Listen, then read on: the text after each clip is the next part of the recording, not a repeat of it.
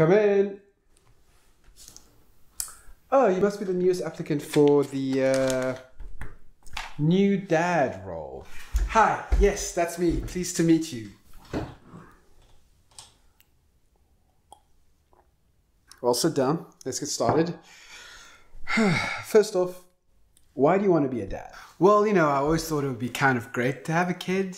Seeing this little person grow up into a full adult would be a really wild ride. Wild ride?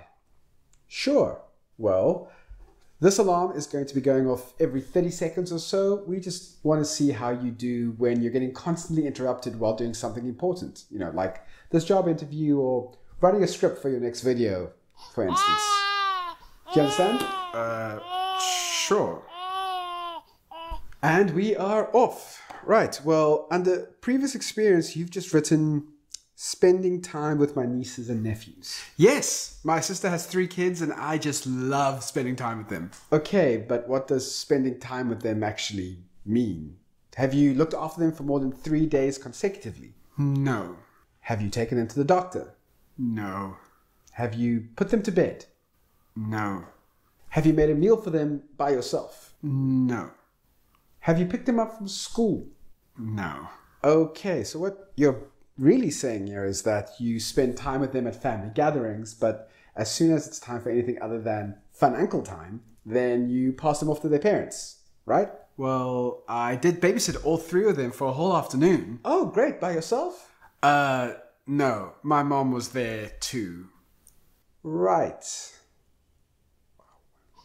Okay, let's move on. And you should also get that. Oh, right. These are just some of the things that might happen on the job, so it's important that you know how to respond. Right. I'm ready. I am fairly certain that you aren't. Excuse me? Oh, nothing. So you wake up in the middle of the night to the sounds of your child crying. What do? I go check on her, obviously. Oh, so you've decided to not sleep train your baby. Is that something I should do? Who knows? It really depends on whatever parenting book is most popular right now, but anyway. So you decide to go check on your baby. What are you checking for? I check if she has a full nappy. It's not that. I check if she's hungry. It's not that. Maybe she has gas. It's not that. Oh, maybe something is really wrong. Maybe I should take her to the doctor right away. It's definitely not that. Okay, but then why is she crying? Look, a big part of this job is just being okay with the fact that for the first 2 years, you pretty much won't know exactly why your baby is crying most of the time. Like, sometimes you'll make a lucky guess, but a lot of the time, babies just cry, man. Oh, geesh, I didn't really know about all of... Okay, it's okay. Let's just move on. How many hours of sleep do you need per night? Well, I'm a pretty late riser, so somewhere between 8 and 10 hours per night. 8 to 10 hours of sleep. You do realize that the average parent loses like 700 hours of sleep in the first year alone. So you're going to have to be a fully functioning adult on no more than 8 hours. Oh, that doesn't sound so bad. A week. 8 hours of sleep a week. Oh. Fine. Let's just finish this for both of our sakes. Let's talk about equipment. Do you have everything you need for the job? Well, I was thinking about getting a car seat soon. Yes, you will definitely need to get that. And a pram. And a baby carrier. And a bath. And bibs and bottles and bottle warmers and dummies. And more nappies than you think a human being would ever need in more than one lifetime. And of course you need toys for her bedroom and toys for the car and toys for the lounge. Wow, that is a lot of stuff. Yeah, it is a lot. And that's just the start. You don't have any of the stuff yet. No, I don't. Okay, look.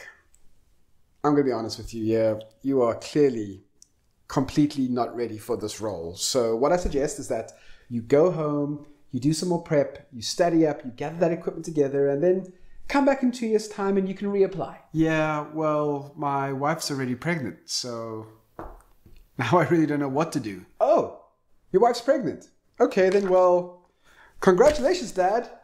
You got the job. Whoa, wait a second. You just said that I clearly wasn't ready and now you're giving me the job. Well, yeah, it doesn't matter if you're ready. You're just going to have to figure it out as you go along. You'll be fine. But all of those questions, and I have no real experience.